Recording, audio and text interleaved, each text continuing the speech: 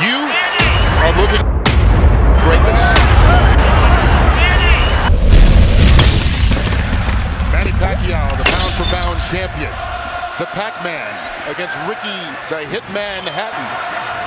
Manny Pacquiao started the fight and threw a right jab, then another jab, then a right hook, another right hook again, a right hook, then a jab, another hook, again and again, another right and again, another right and again, more rights, another right,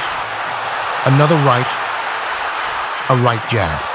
And just as Ricky forgot that Pac-Man was a southpaw, 10 seconds before the end of round 2, he dropped in the left hook.